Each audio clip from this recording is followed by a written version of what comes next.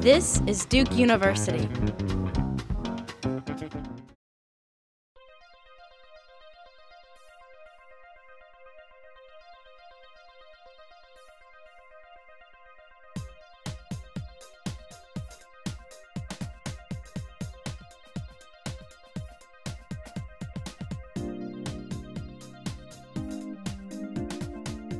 The government has injected billions of dollars into our financial institutions. And I think that it is not unreasonable to ask for a greater level of transparency. You know, just last week, Royal Bank of Scotland announced a loss of $41 billion. That's a massive loss for any bank.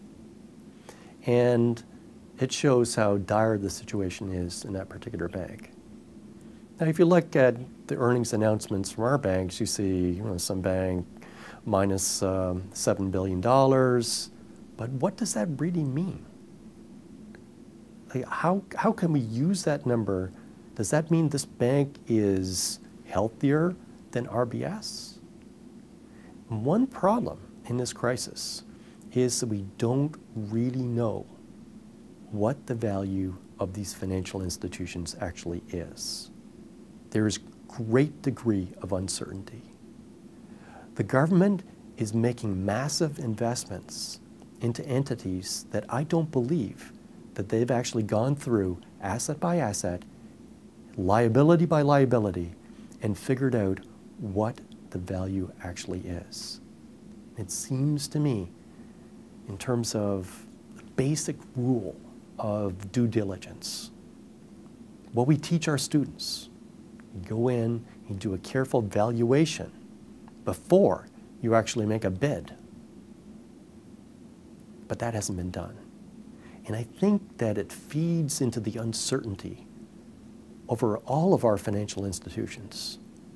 What does the $300 billion that sits off balance sheet in Citigroup, what does that mean? It's a reasonable question. As taxpayers, we're putting a lot of money into Citigroup. Yet, it's not clear what the value of that investment actually is. I don't think that's fair to the American people. And I think that if we're going to be dropping money as equity injection or backstopping the troubled assets of these financial institutions, I think that we should demand some accountability, not just on how that money is being used, but what the value of the actual institution is. Right now, I have no idea. I cannot tell a good bank from a bad bank. I don't know what's viable and what isn't. That creates uncertainty. It creates volatility. It creates a climate where nobody trusts the numbers.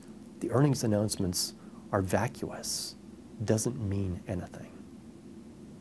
So I think that we need more transparency in order to move forward. It might be bad news, but I'm better off knowing the bad news than suspecting for many months.